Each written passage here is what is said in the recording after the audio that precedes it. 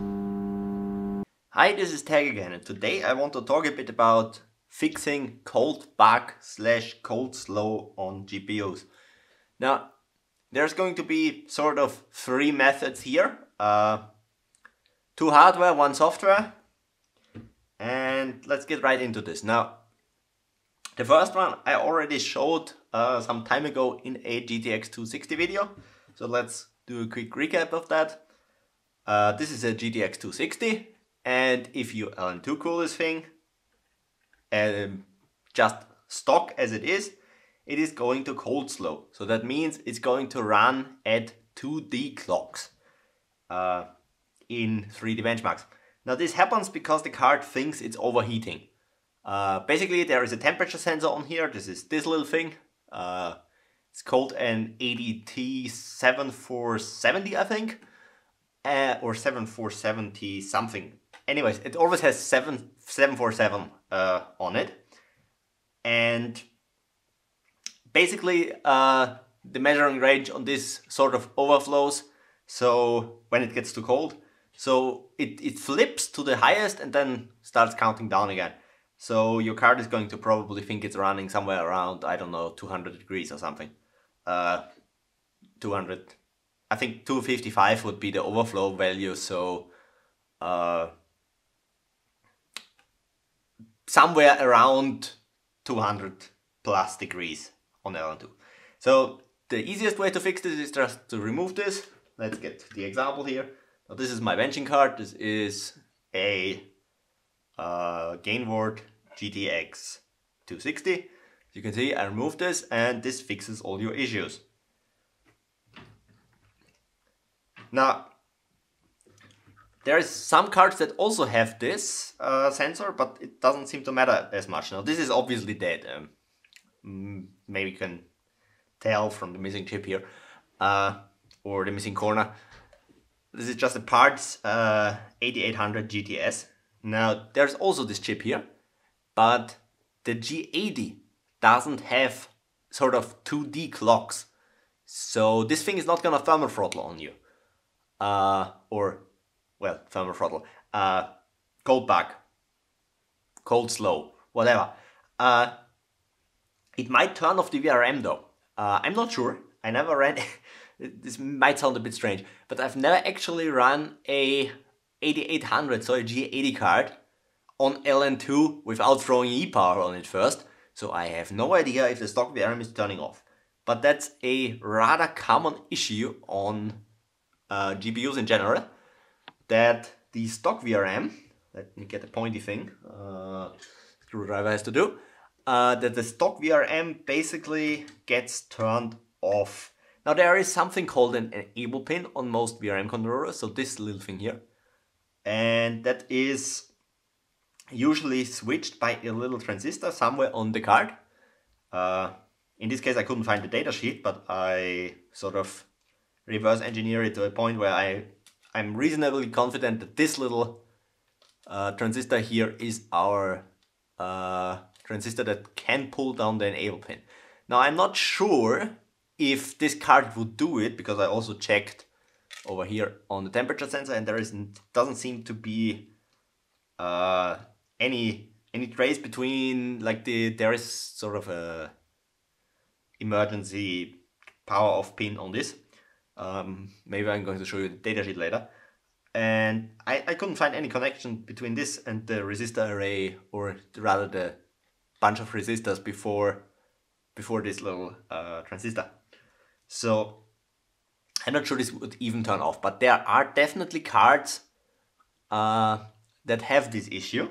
And I think I'm just going to show you some example data sheets. And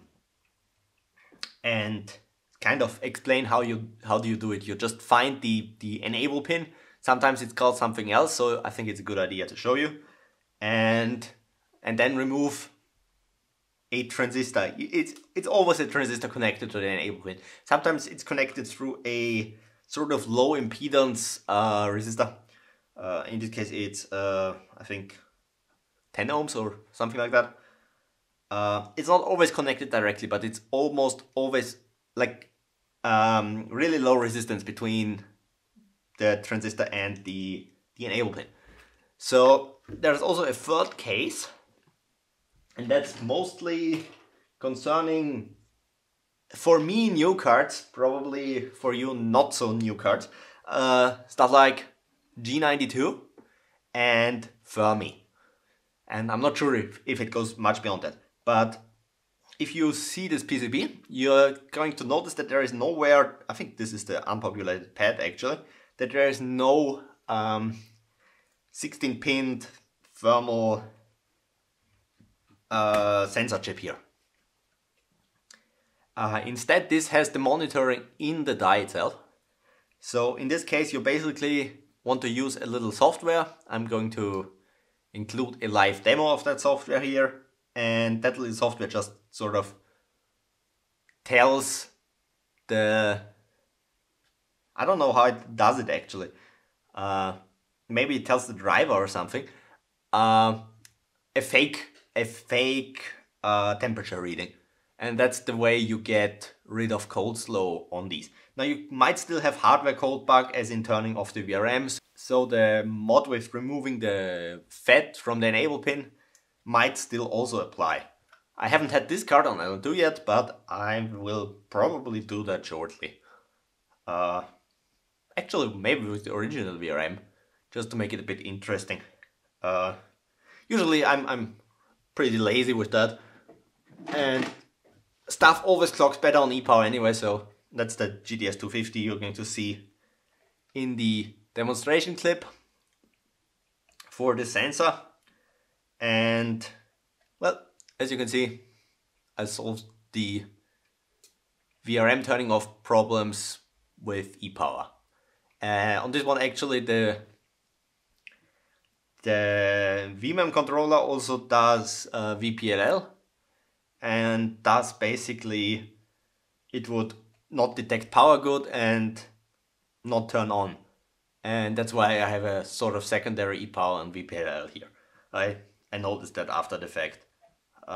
If you have one of these, I think it's a reference PCB 9800s and GTS 250s, maybe just leave memory alone and let the original controller do its job.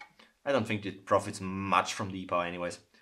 So yeah, let me cut to the computer and show you some examples of the enable pin mod, and then a quick live demonstration of faking a temperature reading on a GPU with integrated thermal monitoring. Okay, so here is our example datasheet. Now this is the VMAN controller on the 8800 GTS I used as an example. Now I picked this one because it has one of the more common issues you will find when looking for an enable pin, because there is no pin labeled EN in the pinout section. You can quickly zoom in here. There we go.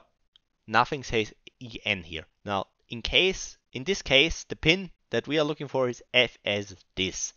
But if you would be looking at a controller that's new to you, you would not know how this pin is called. So we're going to read the description of this pin so you know what you're looking for, and basically can go out on the hunt yourself on unknown controllers.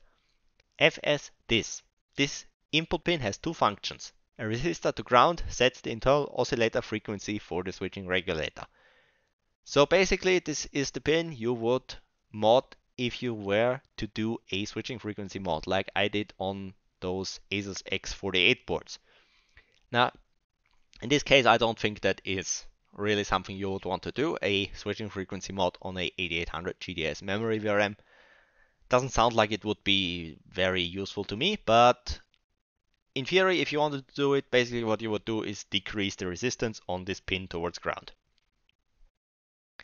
In addition, if this pin is pulled down towards ground with a low impedance under 1 kilo ohm, such as an external FET, it will disable both regulator outputs until released. Now this is the part we care about. Basically means it shuts down the controller if you pull it to ground. Now the pulling to ground part is what that little FET or transistor I showed you in the video before does. And the reason it says both outputs here is just this specific controller because it has a linear regulator output that will drive a single FET as a linear regulator for some minor rail.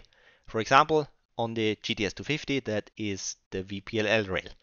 Now, other common ways of saying this in the datasheet would be something like it will disable the switching controller, or it will disable the output, or something like that. So basically, if you find something that says if it is pulled low or to ground, it will disable something in the datasheet, then it's very high chance it is your EN, so enable pin.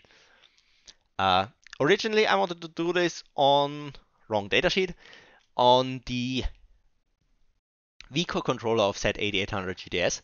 Now, this Primarion stuff is notorious for not having proper datasheets, so we don't have any pinout in this datasheet.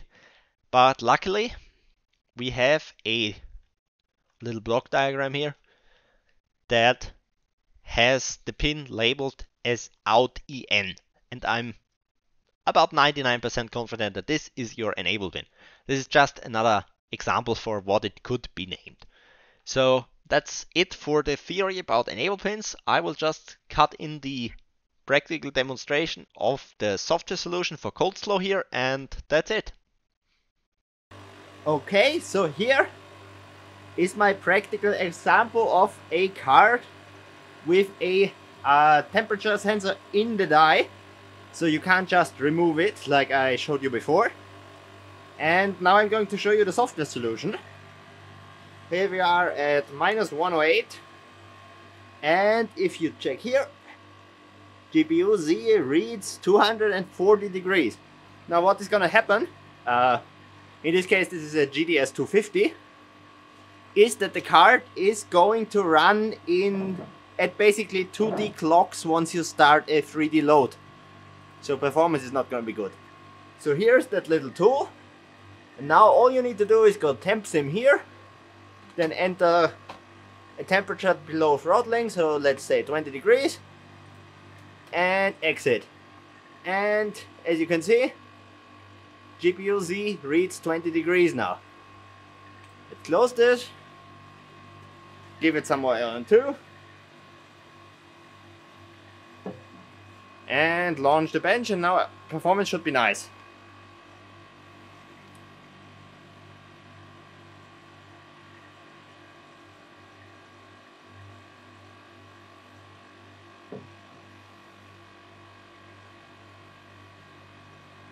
Come on. There we go. We got 30 something FPS. That's about where it should be for a LN2 cooled GTS 250. Now that's all on this. I think I will just leave you a little link to the tool in the description. And well, that's it for the software solution to coldslow and colbug issues.